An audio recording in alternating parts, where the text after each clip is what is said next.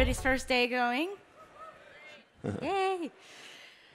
All right, well, I have sitting with me KBB's first person of the year. He was awarded that last year. It's a pretty obvious choice.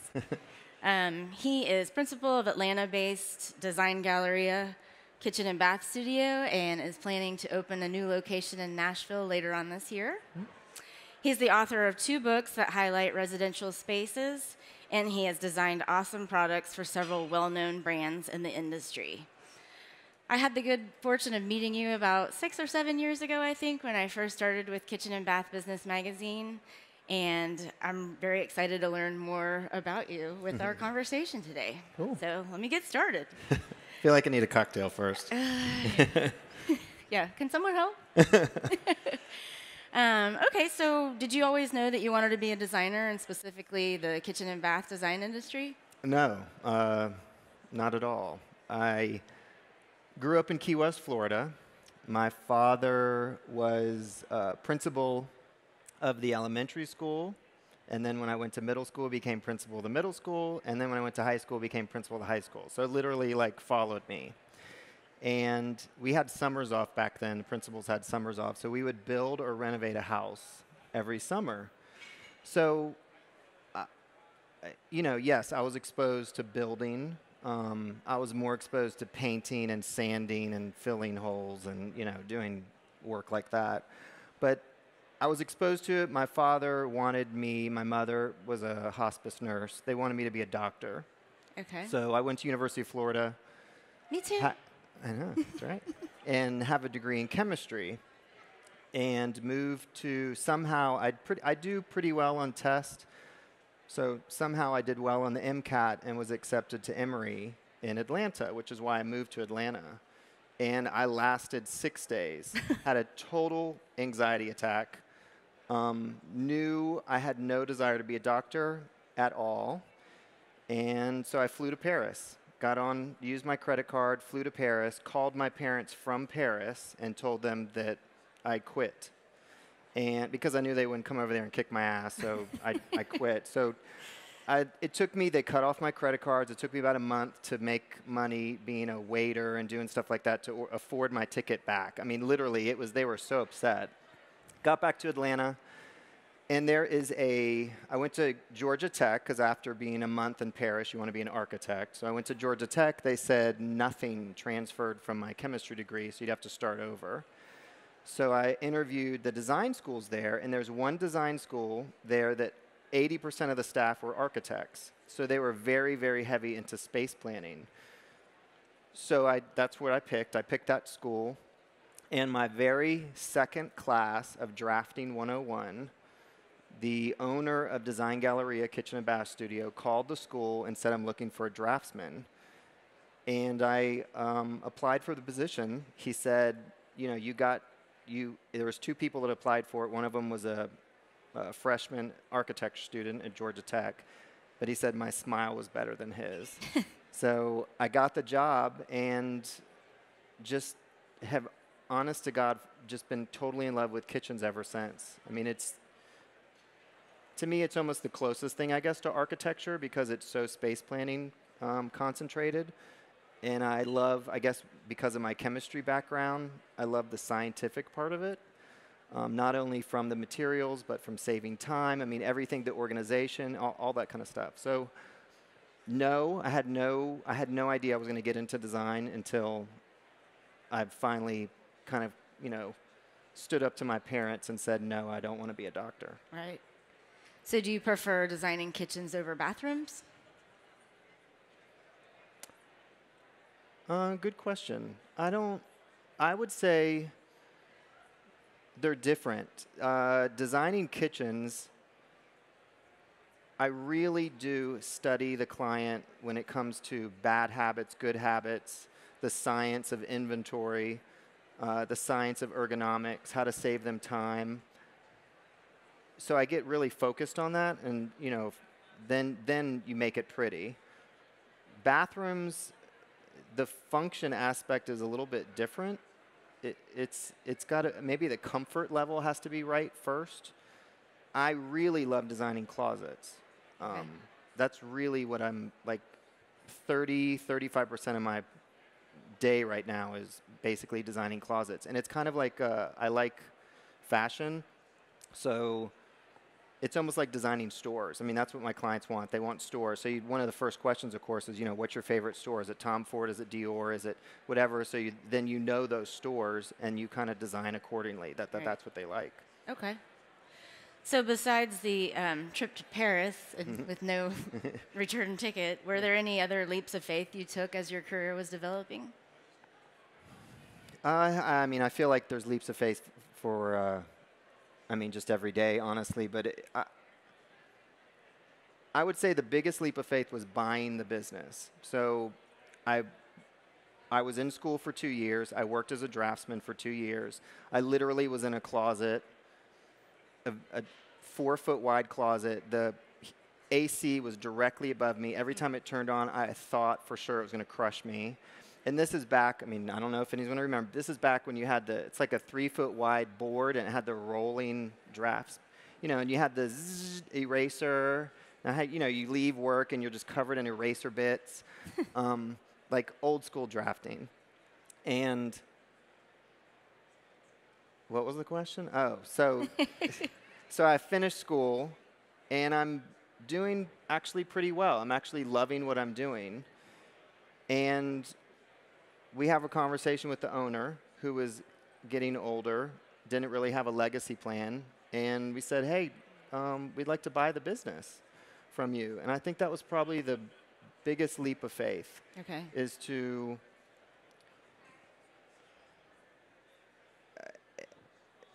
really decide that this, instead of starting your own company, to buy an existing company. The company had an amazing reputation, had great products. And I think that was the biggest leap of faith. And then the arrangement was, because, again, I was totally poor, what we did is he asked me, what is the minimum you can live on? And I think it was like $22,000. And everything I made over that would go towards a down payment on the business. So after, I think it was 5 years, I had saved enough money to give him a down payment. And then it took us, I guess, 3 years to buy it outright. He held the note and buy it outright. So that was, I mean, it was 8 years of, like, making nothing. Right. But, God, it was so worth it. So I would say that's the biggest leap of faith. Yeah, okay. So you're a kitchen and bath designer, but you also design a number of products. Can you talk about how you got involved with that and maybe some of your favorite brand relationships? Sure. I am very blessed to have great clients, and a lot of them want products that solve a very specific problem, or they want products that no one else has. So therefore, I was already kind of designing one-offs, and some of these things worked so well that it just made sense, for, you know, to have them mass marketed and take them to a manufacturer. So my first product was honest. It was the corner sink. I mean, I had designed that 10 years ago, and I could not find a manufacturer. We went down many, many companies, and so many of them just did not understand it. And that was, I think, I work with 8 companies right now. I have licenses with 8 companies right now, and I think Julian Home Improvements was maybe the 7th. So it took me 7 companies until I finally got that deal.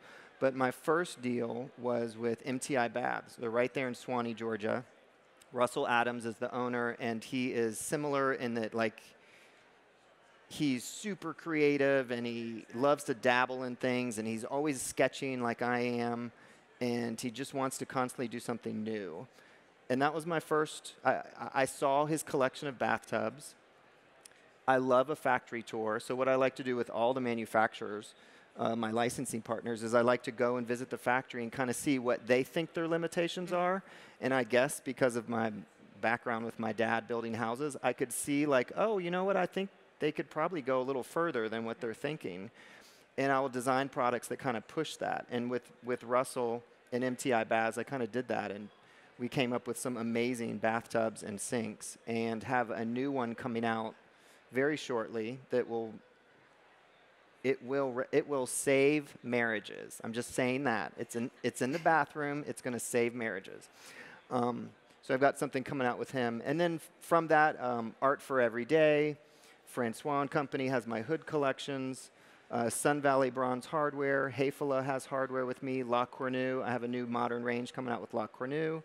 Acto, a tile collection with Acto. So it's fun. I am always sketching. I have 3 notebooks full of product that don't even have a home yet. Right. I'm just always sketching things. Yeah. So. And I talked to you about this, I think, when I visited your showroom in Atlanta before. You said something about maybe not liking product design better, but you said it was different somehow. They definitely go hand in hand. Like, I actually think you are a better product designer if you keep your foot in design. Like, if you're just designing product, you're not having an interface with the client and seeing all the challenges that they have. So I like doing both.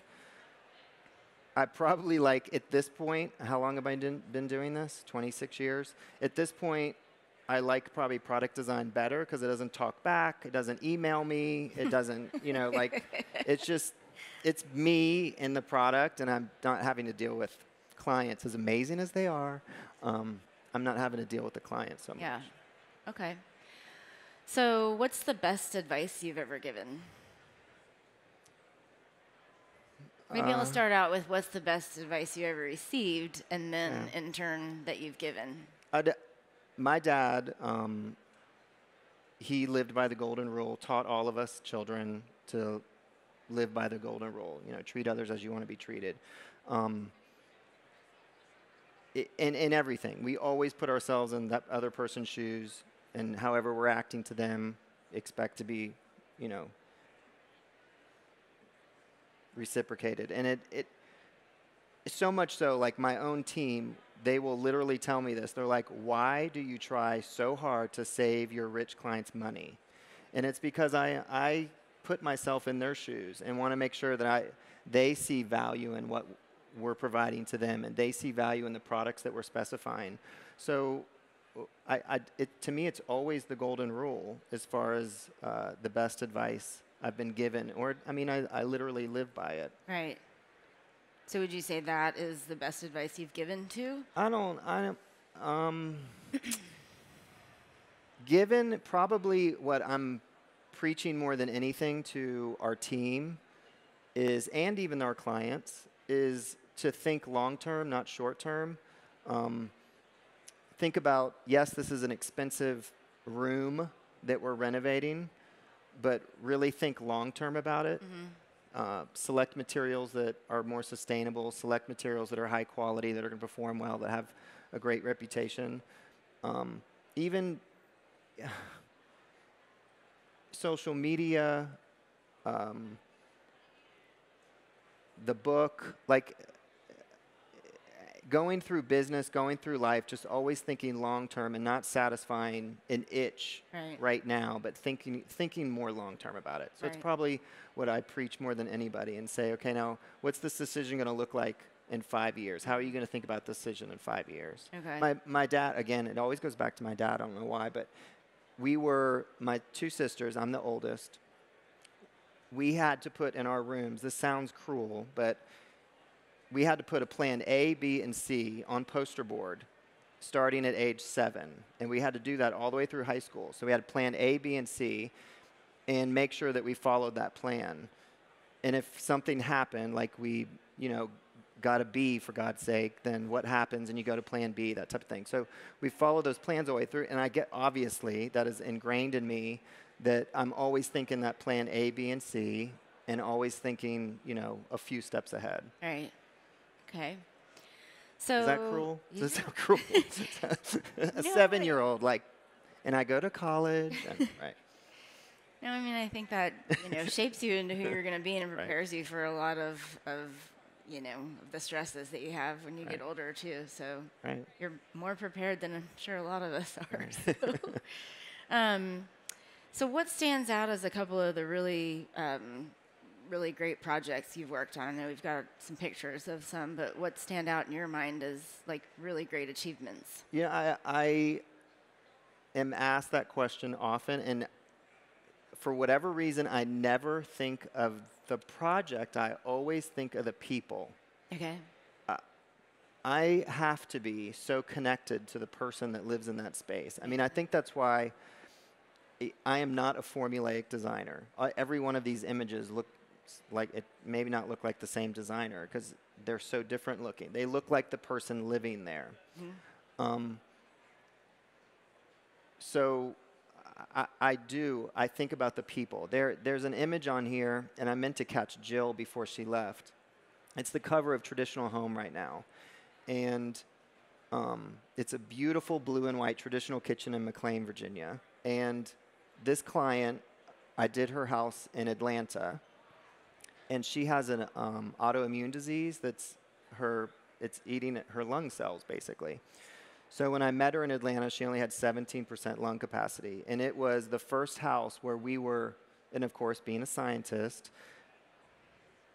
every little decision had to be thought about as far as the air quality, the outgassing, like everything in that kitchen.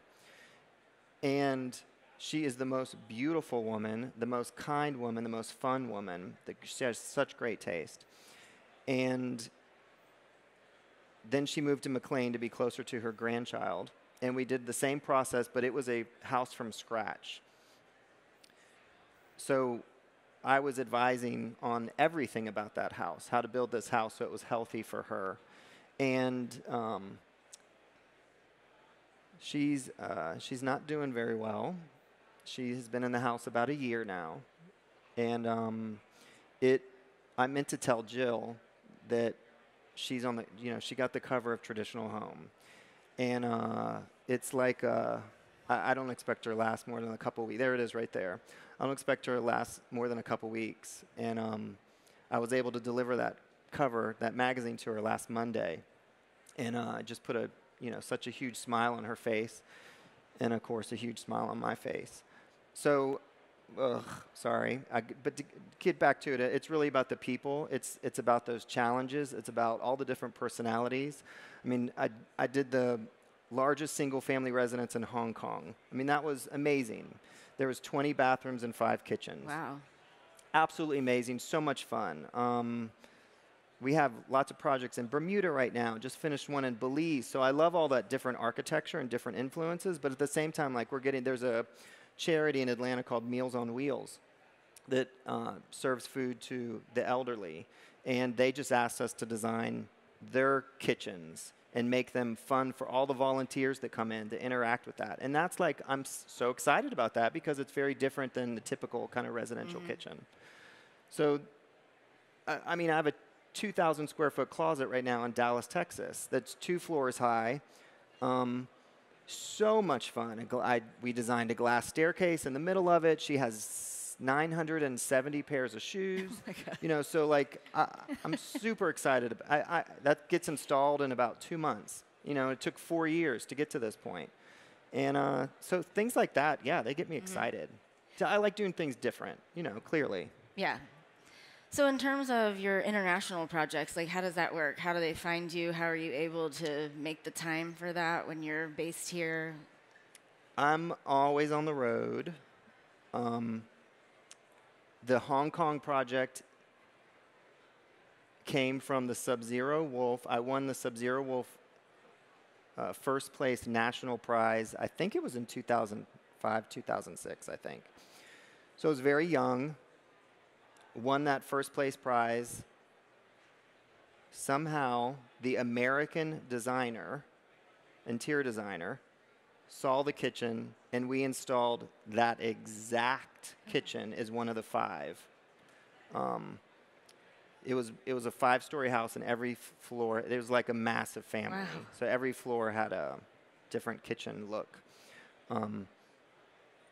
And ever since then, the book has a ton to do with it. The book, the exposure of the book, doing show houses like Kips Bay in New York City, the House Beautiful homes, the one in Nashville, one in Atlanta. So a lot of that has been really great. Yeah. That exposure has been great. Okay. And we're so used to doing 70% of my work is outside of the state of Georgia. We're so used to it. We make it like the client really doesn't know. I mean, we send them iPads, we do FaceTime calls, like all this stuff it's so easy for them. So what? You're not sitting next to me in Atlanta. We can still absolutely do business together. Right. So, in terms of the book you just mentioned, how did you become interested in becoming an author, and talk a little bit about the 2 books you have out there and what you might have for the future with those? Oh, motivation for doing the book. I had some very special projects. It is, I mean, let's be real, it's like the most expensive brochure ever. So it's to get business, period. The first book was 15 projects, 15 kitchens. It was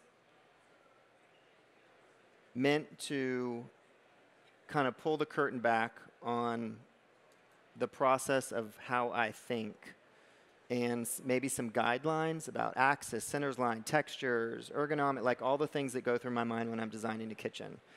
And in the back of the book, I put my favorite things. So it's kind of my Bible of the products that I love using. The second book, Quintessential Kitchens and Spaces, I added bathrooms and closets to it. And that, obviously, I'm not going to repeat the same things that I repeated in the first book. So I used the client process a little bit more. I used what their influence was, what they asked of me is kind of becomes part of the process. And then to make it a little bit different, my actually favorite part of the book is 6 of the 15 clients, in their own words, talk about the process and their favorite things about the kitchen or the bathroom or the closet. They, in their own words, talk about the story in the back. It's actually quite long, but there's a lot of emotion. Actually, the client in traditional home is in the back. And I'd say half of them, it's not even, like one of them is like a piece of furniture that I had nothing to do with, but I fit it. Like they told me about it, and I found a place for it and fit it in theirs. Some of it is just about the love that, you know, I gave them, like the social corner sink, I gave them a place for their children, for they can see exactly what the sink is supposed to do. They can see eye to eye, have a conversation. They're having more family time because of the kitchen. It's not really the aesthetics of it, or, you know, I don't love the knob or the light fixture that he picked, but it's really just exactly the point of it, the feeling, the saving time. That's what they love about it. So what excites you the most about being a kitchen and bath designer? Like, where do you find your inspiration? I mean, I just said it. Honestly, like, we, again, probably because of my scientific background, but we inventory everything. So I like to go and visit my client in their existing kitchen, and either breakfast or dinner. Breakfast typically is the most chaotic. So I kind of like breakfast, and plus I go to bed at 9 o'clock, so I don't really want to be at a client's house at 7 o'clock. So breakfast, great. I go over there at breakfast, and I just see all the chaos. I see people bumping into each other. I see just everything that's a mess typically at breakfast. And we study all this.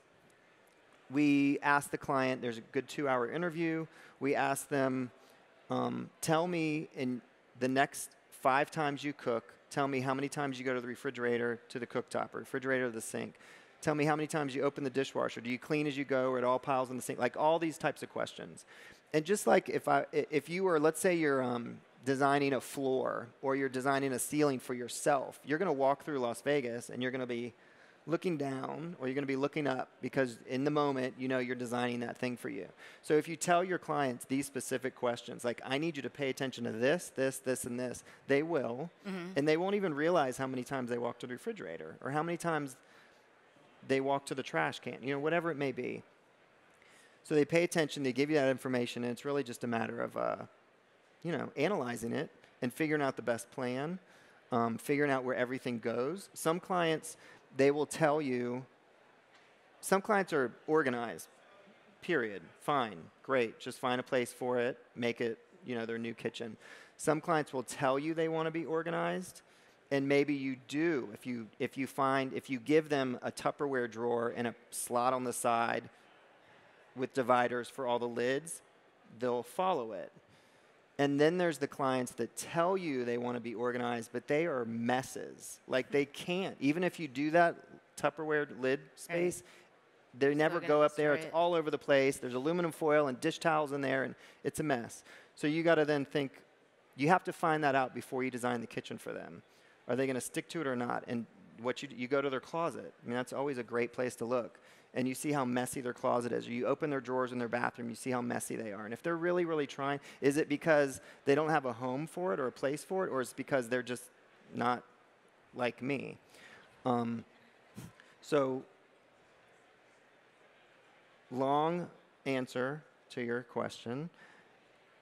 I really get excited about fixing that. If I can, some you can't fit. Well, no, that's not true. Like the Tupperware thing, you don't do all those dividers. You just have a Tupperware drawer. I call it an electric room. Like, you create a room next to the kitchen that all those appliances are, because they're never going to put away all the stuff that's in the kitchen. So you create an electric room. There's plugs all the way down the whole back, and all their stuff is plugged in and just sitting there. And they can shut the door, and it's just a mess in there. Just a mess. And their kitchen will still look nice.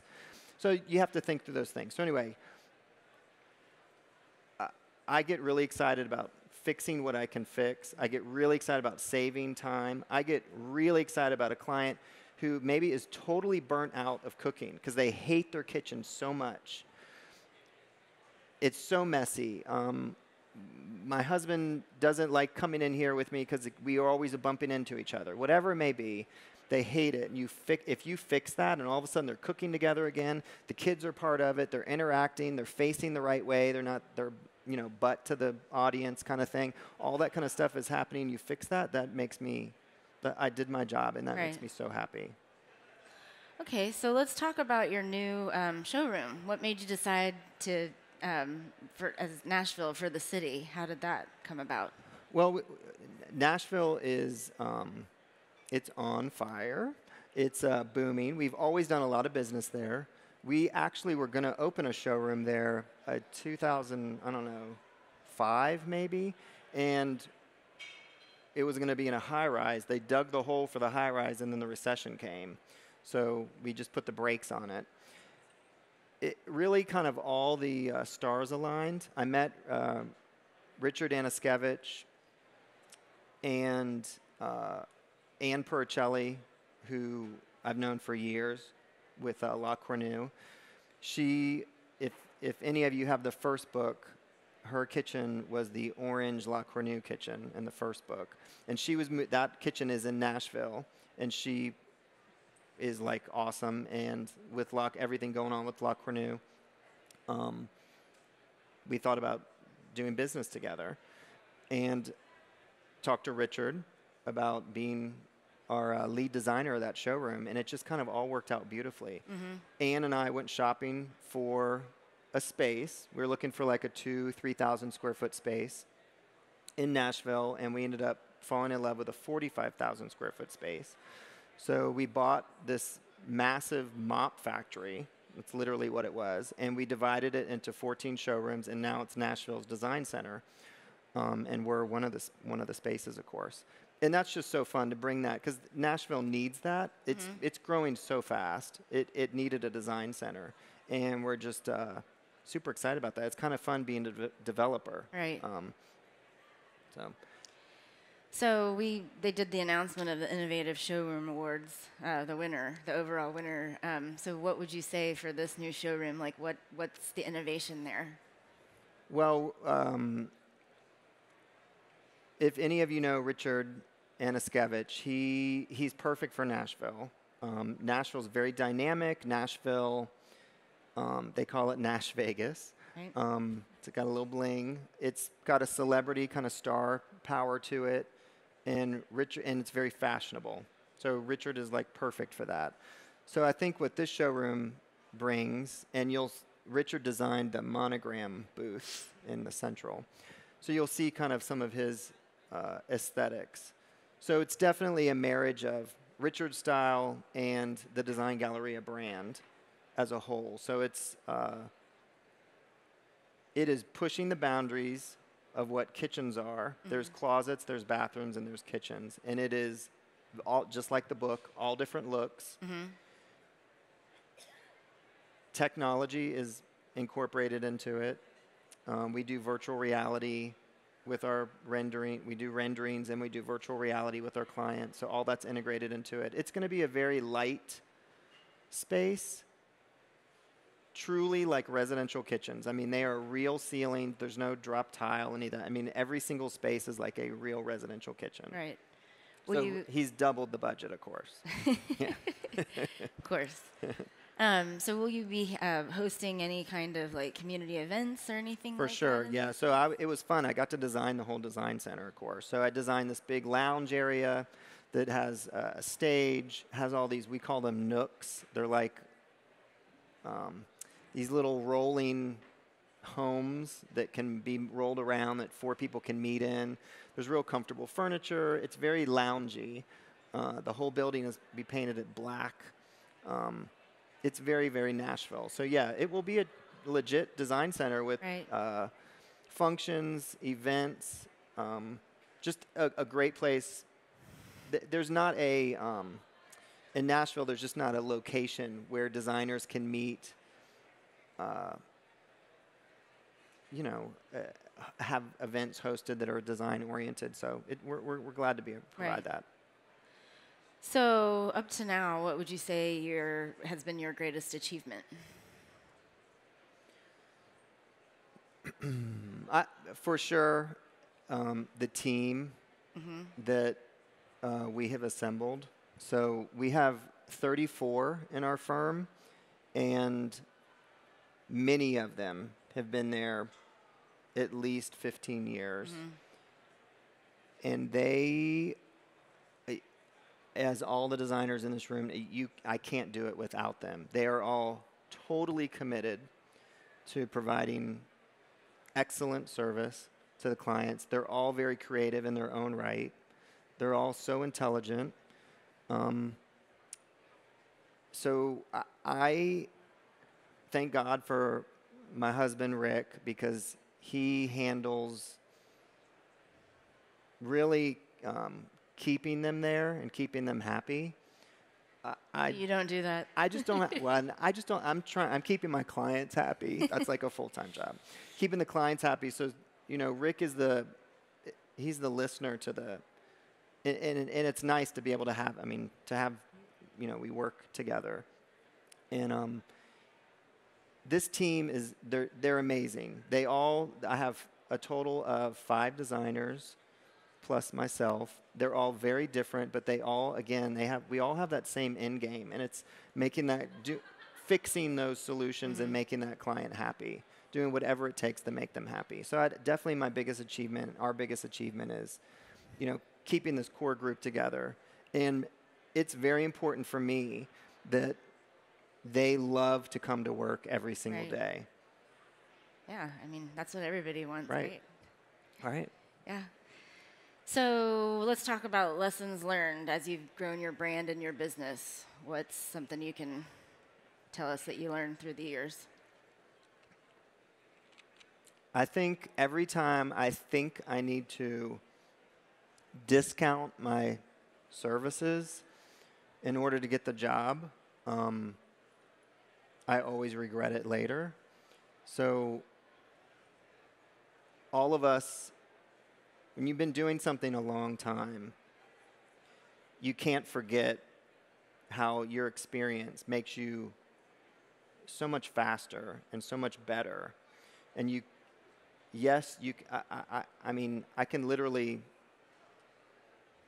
in 1 hour completely, fix a kitchen that may take someone that's new to the business in a day to do. So to me, it's definitely about establishing you can't be everything to everybody. So sticking firm, this is what I'm providing a valuable service, and sticking to it and not discounting yourself. I'd say that's that's for whatever reason that kind of stands out. Like Right. when I have done that, I've really like kicked myself later. Well, why did I do that? Right. I'm worth it. Maybe this client just doesn't understand that. Then they're not my client, Right. and another one will come. I'd say sometimes I get frustrated with kind of maybe copycat designers, and I am trying to learn. It is an ongoing process. I'm trying to learn that what is it? Flattery is Right. yeah.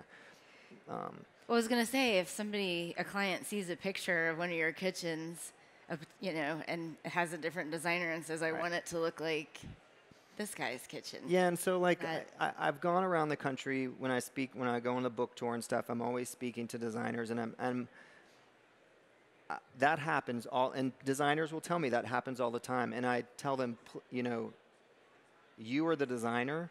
You put your mark on it. You Right. put your edge on it, and the client will respond to that. Like, don't just carbon copy something. Right. Inspiration's great, but everyone kind of uses this word inspiration, and it's literally like, it's not. Mm-hmm. It's, they're just copying exactly. But so I'm trying to learn that. I will tell you, it's hard. It's hard. It's, I put the book out there, of course, but it's to inspire and to empower and to lead by example. Mm-hmm. And the whole point of the book is that those spaces look like the people that live there. So other designers, it's not the same person living there. So Right. make it look like that person, not just something that you see in a book or in a magazine Right. or online. Make it look like that person. Take these extra steps to make it look that way. And when I do speak to designers, I give them ideas of how to make it look like them. And one of them is, like I said, I always go into their closet. Always. Right. I always study what they wear. And that's a perfect way. I mean, that is what people do. We put these costumes on every day because it's a representation of how we feel or how we want to feel that day or what we like. Mm-hmm. So do the same thing when it comes to spaces. Yeah. So in terms of your clients, have you through the years come across some that are just not going to work out? And like, what does that look like? How do you have that conversation? Yeah, I have a client right now. I met once in Palm Beach, and the way he spoke to, I actually thought they were married. And the way he spoke to his girlfriend, within 30 minutes decided I can't be part of this. It's not I'm not going to be the person that's going to be like, you shouldn't speak to your girlfriend that way, because I've just met them 30 minutes ago, but I just decided I don't need to be part of this. Right. So then I found out that they've only been dating 2 months, so it's like, wow, you're speaking to this. Other than that, I've had clients that had horrible taste. So it would take, I'd get a design. How we work is I get a retainer, basically. Mm-hmm. So before I start working with somebody, I get a substantial retainer. And maybe 2 or 3 meetings into it, everything I show them, they're like, no, I like this. And it typically is because it's too Fabergé egg, or Right. it's just too, I'm just not that guy. Right. And I will just refund them their money and say, I'm just not a good fit for you. Yeah. I mean, you never burn a bridge. I'm trying to remember. I think maybe once I just chickened out and I just priced the job really high so I didn't get it. But most of the time we'll just say we're just not a good fit. Yeah.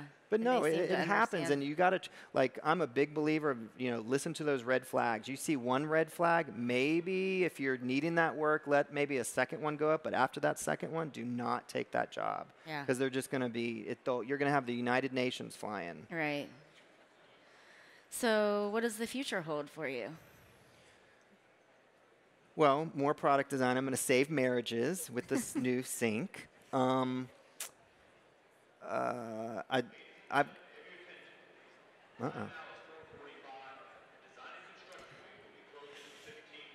right, wrap it up. Good timing. That's right. I've got a new faucet that I think is going to revolutionize cleanup.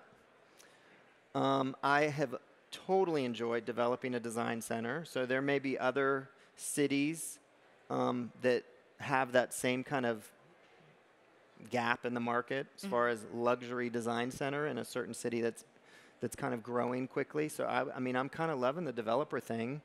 Product design, and then of course, you know, like I said, I think it's very important that I'm always designing spaces. Right. And it just keeps me grounded and understanding the daily challenges that our clients are faced with. Right. Okay. So that concludes our discussion. Does the audience have some more questions for Matthew?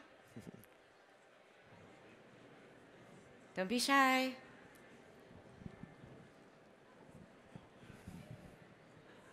Hi.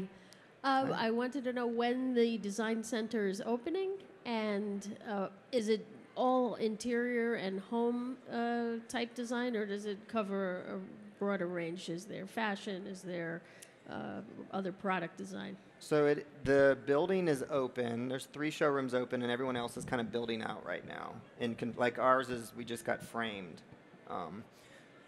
It is all design and construction. It's all, you know, fabrics, furniture. But because I'm influenced by fashion and art, I created these displays in the front of the building. We call them pop-up displays, but they're these boxes that local fashion designers, local artists, jewelry designers, there's actually some amazing wood sculptors in Nashville. So they'll have their products in the lobby, kind of like a museum. So the interior designers and the architects and the homeowners that come into this center, it's not just about being inspired or influenced by home products, but they'll see the relationship between fashion, art, jewelry, in part of the inspiration. Anybody else?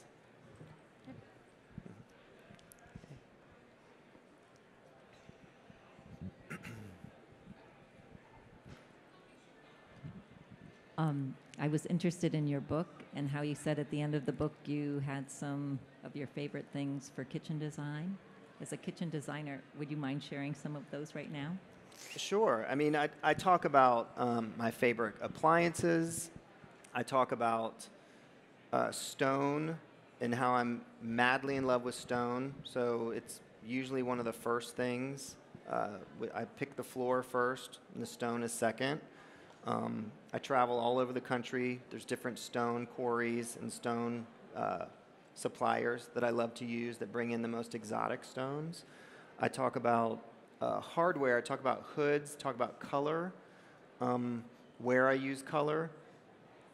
But, you know, I'd say one of the reasons I didn't put it in this, the second book was 2.5 years after the first book. And I just felt like most of those things that, I mean, it's kind of like I said, it's like the Bible, my Bible. A lot of those things did not change. And I just feel like they're kind of tried and true. And there's lighting, there's all kinds of things in there. But it's those manufacturers, those brands that I always go to. Okay?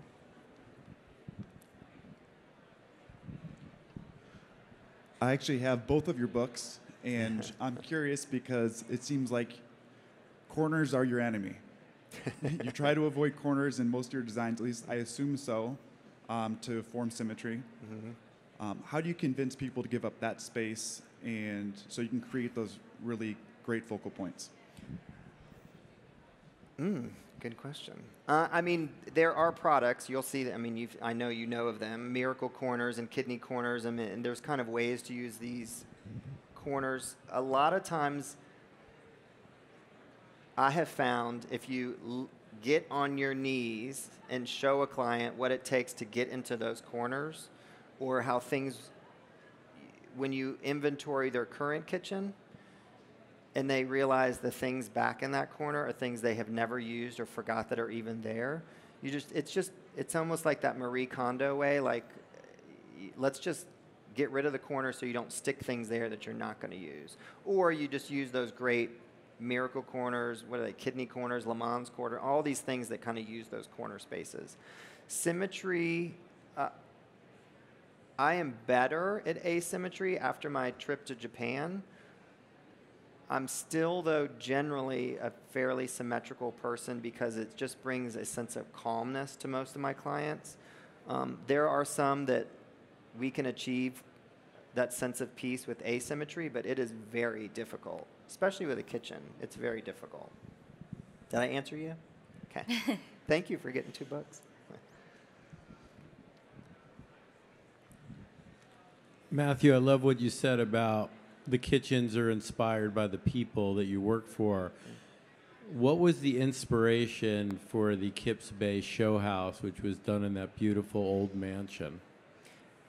Yeah, so show houses, you have to show houses are unique in that you have to figure out who you think is going to live there or who is that person. And I have to connect to a personality. The Kips Bay Show House was this amazing mansion attached to I think it's called the mansion, right? The hotel attached to? Yeah. It's directly across the street from St. Patrick's Cathedral. It's the 2nd floor of this building.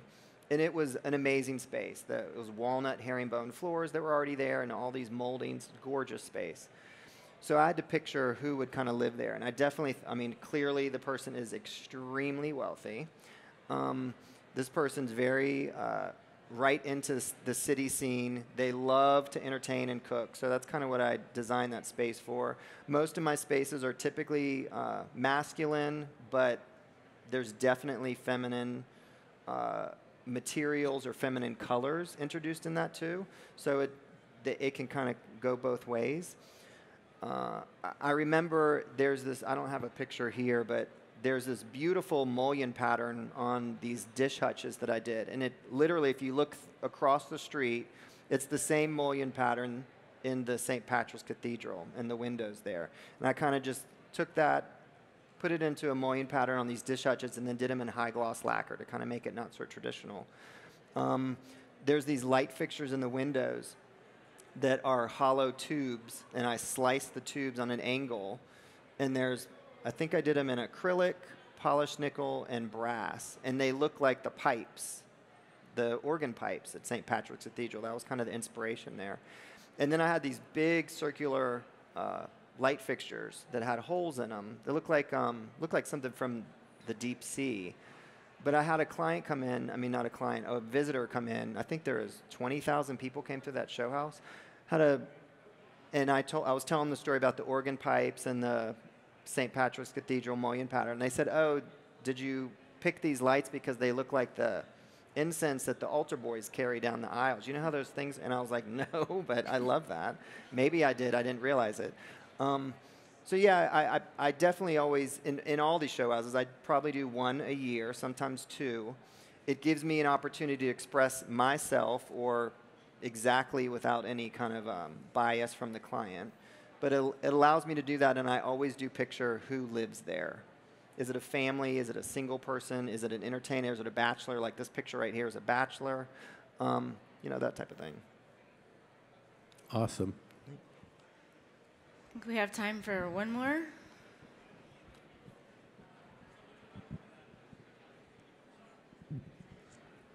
Hello.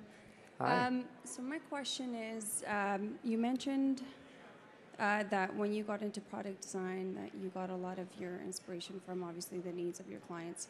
I came from a background where I did commercial and restaurants, and I started doing kitchens and bathrooms and closets in the last nine years, I suppose.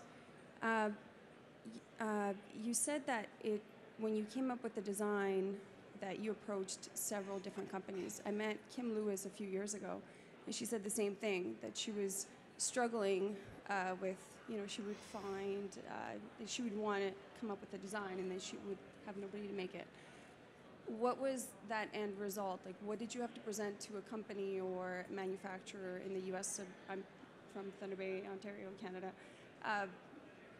We have to obviously look at other companies outside of Canada, because we don't have places manufacturers that can make a lot of things. Mm-hmm. What would you suggest for a designer that's that has a design? Or not to go through all the steps that you did. Well, I mean, Or I how think many years, I it don't know. always, did everybody hear the question? Kind of like the process of working with a licensing partner. It definitely helps if you already specify their product. You already have a relationship with that company. And what you see is you love this company so much, but they don't have this. You know what that gap is. It could be, I mean, with La Cornue, I can't even believe that I convinced the French to let me take their iconic piece, from 1908 and let me design a modern range. Like, I can't even believe they allowed an American to, mess with their product. But they were losing sales to more modern versions of that range. Acto Tile, Art Fred, I mean, all the companies that I work with, there were just, I noticed there were just some gaps. Like, I couldn't find everything I needed from that company. So you present them with a solution, and you say, hey, I know that I can sell this, I can specify this, and I know other people that will be able to do the same thing. I think it fills a void in your product offering. And you just have a really real conversation. You do have to be careful. We have NDAs, non-disclosures, signed before I present the drawings to them, and that does make them a little skittish, but it is the best way to protect yourself. It's not a big deal. I'm a believer in everything should be on one page. As soon as it starts going to 2 and 3 pages, people get very nervous. So just make something short and sweet on one page. Meet with that person at that manufacturer, show them your design, show them that you want to sell more of their product, that you want to fix a problem that they have, that you think they have, and you may get a deal that way.